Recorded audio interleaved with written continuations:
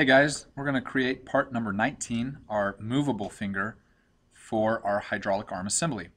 So when looking at the instructions, the movable finger is going to be this lower portion of the drawing. So just like we did with the fixed finger, we're going to have to start off with a rough rectangle, and then we're going to add all these features to it, like the angled edge and the hole and the large hole in the center. So let's start off with the rough rectangle. The first thing we need to do is find the height of our object, and in this situation it gives us the height of both fingers put together, which is 3.25. Now we only want half of that, so by opening up your calculator you can do some quick math if you need the assistance, and you can do 3.25 divided by 2, which will be half, and you get 1.625, which is our height. Now we also want to look at the length of the rectangle, and that is 3.5 as you see down here at the bottom of the screen. So let's go to our Inventor program and create a new part file. And we're going to create a sketch so we can design our little rectangle. Here's the rectangle feature. We're going to start right here in the center and drag it up. And the length was 3.5 and the height was 1.625. Push enter. Zoom out a little bit, and there's our rough rectangle. Let's go back to the instructions to see how far we need to extrude that rectangle. Looking over on the right hand side, we can see the right side view of our rectangle, or our finger I should say, and we can see it's 0.375 for the depth. So let's go back and add that to ours. We're going to finish the sketch over here. Change the view so you can see it a little bit better, and we're going to extrude the face of that away from us 0.375. And there she is. There's our rectangle that we're going to start adding features to. Let's go back to it and let's add this hole feature. That's one's pretty easy to add back here at the back of the movable finger. And this hole feature, the center of it is 0.375 from the top edge. And I found that information right here. 0.375, you can see it over here, line to line, 0.375. Now from the back edge to the center of the circle, I need to look down here at the bottom, and it is also 0.375. Finally, I'm going to look at the diameter of the circle, and if I trace this up here, it says diameter is 0.25 for 2 holes. So let's go ahead and add that hole feature to our Inventor file. So we'll add the hole by clicking on hole, and in the upper left corner I'm going to try to guesstimate where it should be, and the radius or the diameter already goes to 0.25, and all you have to do is add the reference points. Reference point number 1 right here we'll do from the bottom edge down here,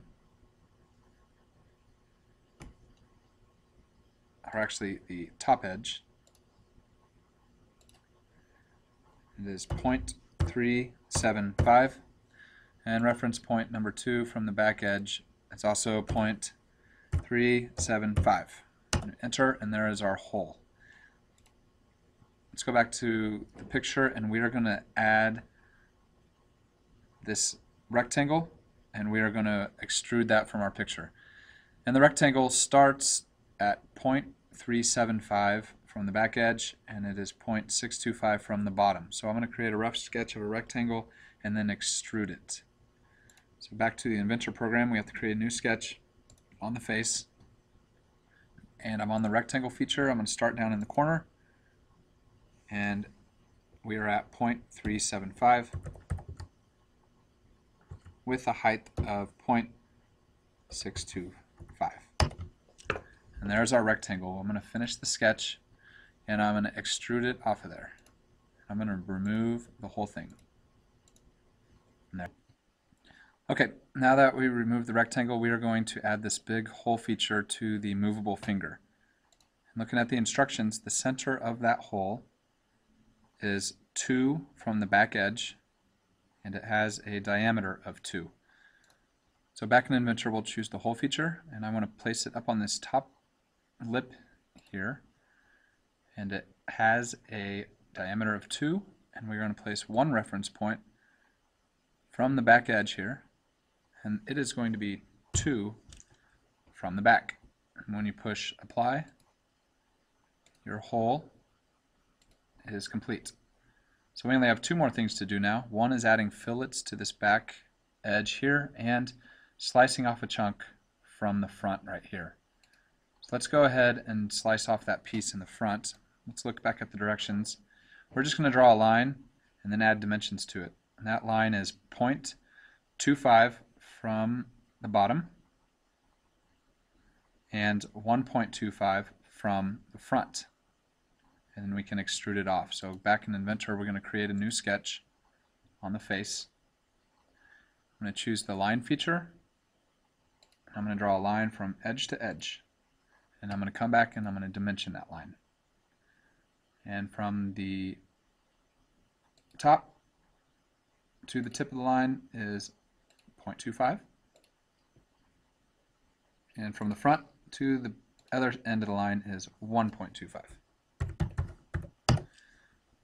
And we can finish the sketch and we can extrude that piece off of there.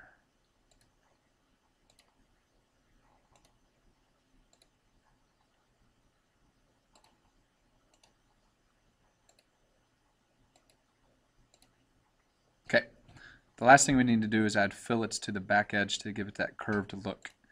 So in the instructions you can see it's curved here, and if we trace that curve up, it has a radius of 0.375.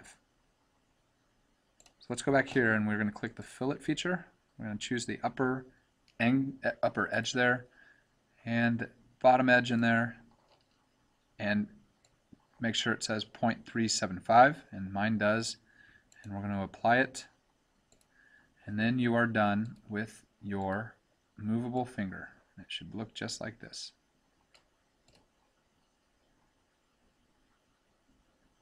Make sure you save, and that is called Part 19 Movable Finger. And then you are complete.